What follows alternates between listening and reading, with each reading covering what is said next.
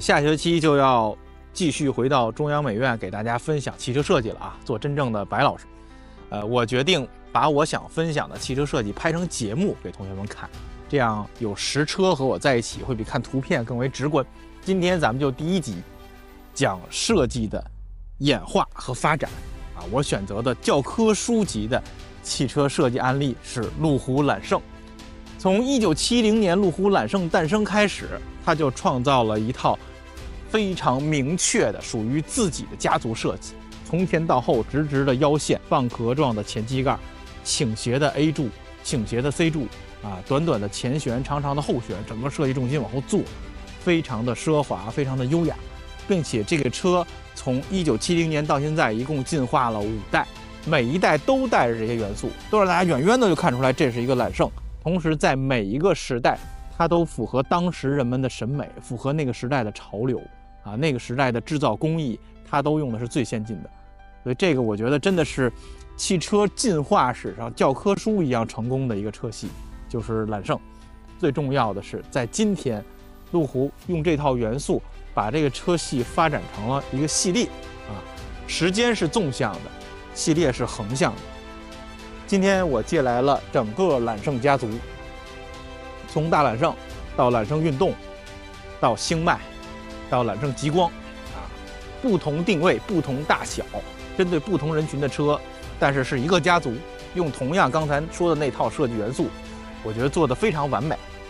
今天这一课就带大家仔细看一看这4辆车是怎么使用这套设计元素的，既不套娃，又能看出是一个家族有同样的气质，又能满足不同定位人们的需求。咱们先从大揽胜看起啊，哎呀，这台车太漂亮了，青绿色的车漆是吧？它运用了刚才提到的路虎揽胜历史上所有的经典元素，从前到后直直的腰线，前机盖是蚌壳状，它没有前机盖的开口的线，它藏在了腰线里，非常的巧妙，并且前面有个斜面，上面写着 Range Rover， 5代以来都是这样的，包括剩下3台车也都是这样的设计。它的前悬非常的短，后悬非常的长，它的整个侧面是坐着的，非常的优雅，有点慵懒的那种感觉。包括车门立面上这装饰，也是揽胜家族非常有标志性的设计元素啊。拥有所有这些历史上的经典设计的同时，它符合这个时代最新的潮流。这个时代的潮流是什么呢？我们都知道啊，进入2020几年之后，其实开始流行极简设计。大家看这个车特别的简洁啊，它的整个前脸是一个面，我可以从上摸到下不扎手。整个车身侧面也是极光整，光整到什么程度呢？就是它的玻璃的块啊，所有的胶条全部都藏起来。同时它有一条肩线，这个也是历史上的元素，立体的肩线，这是一个肩膀，绕车360度，显得这车非常有力量感，非常有质感。那3台车也都是有的。同时这个肩线和玻璃之间的胶条也全部隐藏了，极简极漂亮，金属直接对玻璃，太棒了，这做的是吧？门把手也做成了隐藏式的，就整个车极光整、极简洁、极现代，同时又带着所有的经典元素。后玻璃非常的倾斜啊，后悬非常的长，这个车，所以它往后坐啊，很优雅。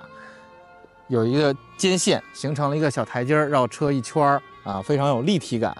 同时作为一个越野属性的车，它的后离去角其实是非常大的啊，它保险杠急速的向上收起，这也是揽胜的一大特点啊，它是能越野的。其实它要用现代所有的元素来做这辆车，所以它非常的光整，非常的简洁。大家看这尾灯已经变得这么小了，完全依附于车身之内，你摸不出来这个尾灯。